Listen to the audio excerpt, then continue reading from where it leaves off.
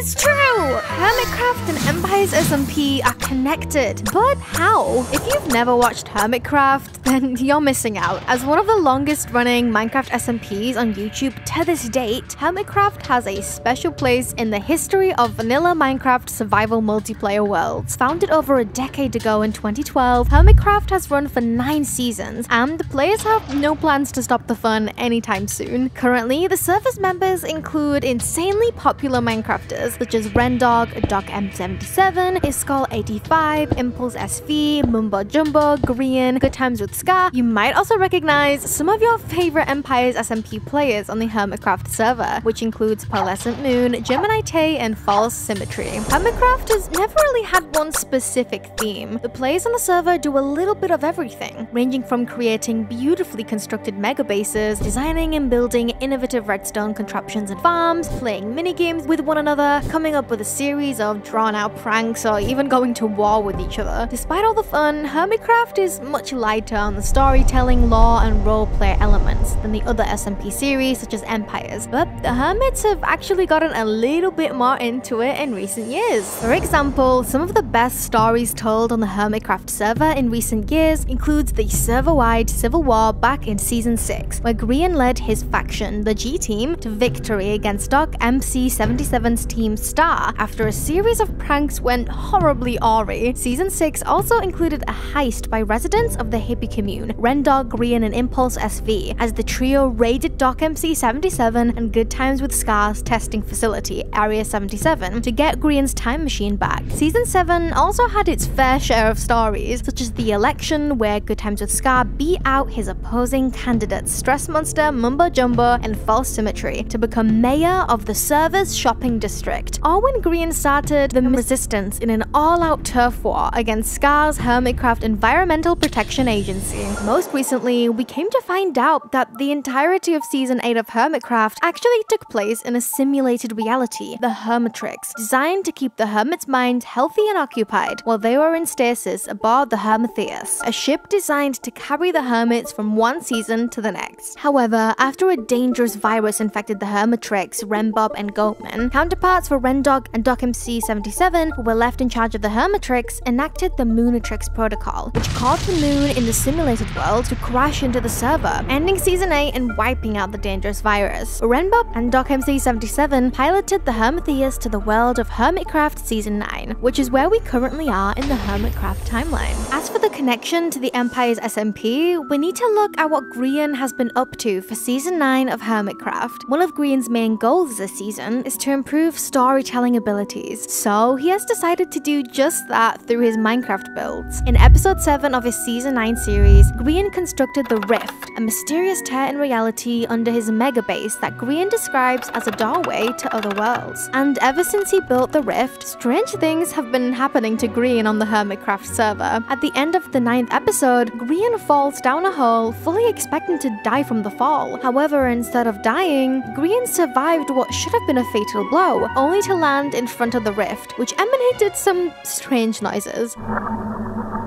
Now that's weird. Green was baffled by the incident, not knowing what to make of any of it. Did the Rift somehow protect Green from dying in the fall? Later on, Green describes how the Rift is an essential part to understanding the story behind his base, which consists of a building carved into a massive rock formation, along with some floating islands. Green intends to build up his base with historically inspired architecture on the bottom islands of the builds, and the higher up the build goes, the more futuristic looking the structures will become. Perhaps the people who once lived in Green's base traveled through the Rift across different points in time and established a community together, which would explain why Green plans to mix architecture from numerous time periods together into his build. Green also has a shop this season known as the Entity, which is a large living rock with robotic legs, leading me to believe that it might be an otherworldly being that emerged from Green's Rift long ago. Essentially, it appears like the Rift could be used for both traveling through time and traveling traveling across the multiverse. Grian even states that the rift can be used to traverse time and space, and he plans to use the rift to give his viewers a sense of nostalgia, stating that the things he plans to come out of the portal will be from previous series of Hermitcraft. In fact, in episode 17 of Grian's series, our first multiversal visitor, Grumbot, makes his way through Grian's rift into the Hermitcraft Season 9 world. If you have never met Grumbot, he is an artificial intelligence supercomputer created by Grian and Mumbo during Season 7. However, the Grumbot who traveled through Grian's rift was not actually one and the same with the one we knew from Season 7 of Hermitcraft. Instead, the new Grumbot reveals that he comes from a timeline where Mumbo Jumbo was the one who was elected mayor of the shopping district during Season 7 instead of Good Times with Scar. Grian then sets up a laboratory around the rift, where he gives this new Grumbot a place to stay. However, this Grumbot hates being pushed around by Grian, to the point where the supercomputer has even vaguely implied that he killed his version of Grian when he grew tired of being pushed around by his creator. So we are just a little scared of him, to say the least. In episode 23 of Grian's series, he discovers a mysterious button sitting on the lodestone right outside the rift with a sign that reads "Begin." If you know anything about Grian, you know that he just can't help himself but to push a mysterious button. While he initially resisted the temptation to press the button, Grian ultimately pressed it at the end of the episode, and we were left on a cliffhanger wondering what the button could have possibly done. But we believe Grian just opened the door to the multiverse. Hang on, because here's where things get